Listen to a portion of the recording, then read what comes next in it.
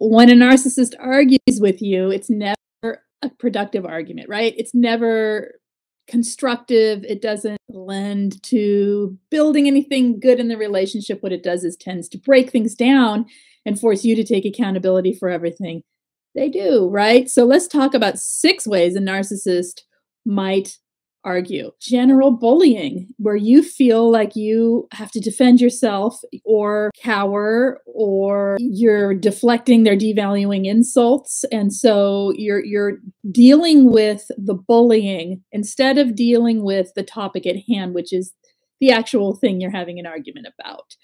What you'll notice when I say all of these 6 things is that what a narcissist is doing is deflecting the topic. They're deflecting, they are diverting the topic so that they don't have to deal with the thing that is the actual issue and thus take any accountability for anything they're doing on their part. So another thing they might do and do is the circular argument. Circular argument gets things literally going, and as it's described, a circle. So you start, you say something, they do all kinds of things. That is gaslighting. That is word salad, twisting truths, just blatant untruths that are sort of pulling you in another direction and then leading you back.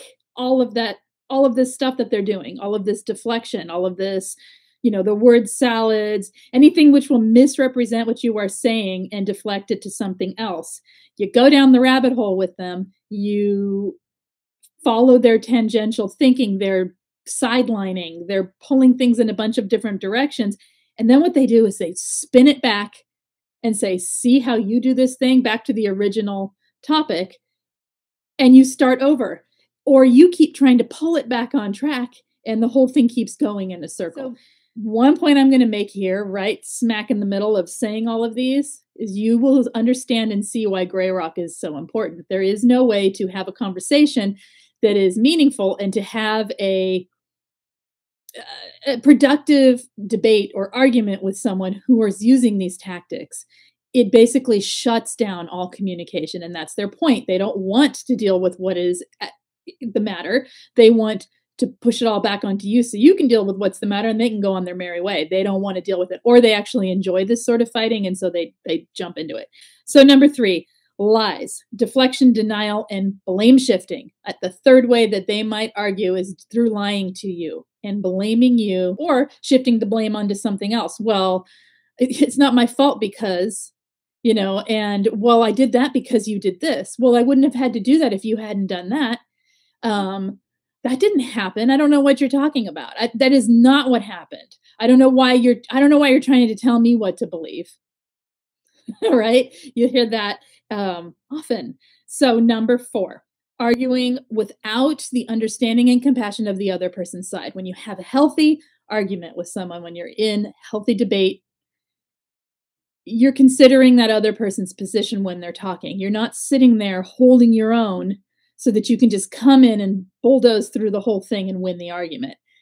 Hopefully, if you're in a healthy relationship, you're trying to hear the other person's perspective, even though it's hard, even though you want to be heard. When 2 people are heard, there's no need for any of this. And that's why we can't have healthy interactions like this with a toxic person, because they don't allow it, because there is no space for you and there's no space to hear them because they're just making stuff up. It's a back and forth arguing without any consideration for what you feel. It's a deliberate misunderstanding and character attacks, really. And it often gets to the point of actual absurdity. They will say things that just, it's like fluff, right? They just say ridiculous things to take the focus off of what the issue is, put it back on, or they will only have compassion for their own side because they don't have any empathy, really, any true empathy for you, any active empathy for you. So they'll be like, well, how do you think that makes me feel? And you're like, well, wait a minute, you're the one that cheated. What do you mean, how does it make you feel? So it's, yeah, there's no compassion, no consideration, and no empathy in their argument. Number 5, projecting. They will blame you for the things that they do, often before you even blame them for doing the thing that they're doing, right? The blame shifting to the point of pointing a finger back with defensive deflection. All right. And they go into an attack mode from that position. The projecting isn't just projecting like blah, blah, blah, and walk away. When they're heated with this, they're really at it like as if you did this thing and you know you didn't do that thing. And you were like, wait a minute, they did that thing. Right? It's when you've had this happen, you know what I'm talking about here. It shifts the attention off of themselves, right, on to the thing they're deflecting toward, you or someone else. They can deflect towards someone else as well. And it literally takes all accountability away on their end. So they don't have to take any accountability because it's the other person or it's you or it's the situation or it's whatever they're projecting onto. And then they will hit you with like a wave of accusations, throwing you off track, sort of a word salad of sorts, a negative one of projected things coming at you. Number 6, triangulation. Triangulation. They pull other people in to make themselves look innocent, to make themselves look like the righteous side, to make themselves, they say, well, that person over there knows what I'm talking about. Or they'll send someone else and say, gosh, you were really hard on so-and-so because, so they will get people triangulated into the situation. Or even if the other person doesn't know, they'll say, well, I know your mom doesn't think that way. I know your friends don't think that way. Everybody believes this. So they can triangulate sort of, what's the word, vicariously? They can triangulate without actually having another person literally involved.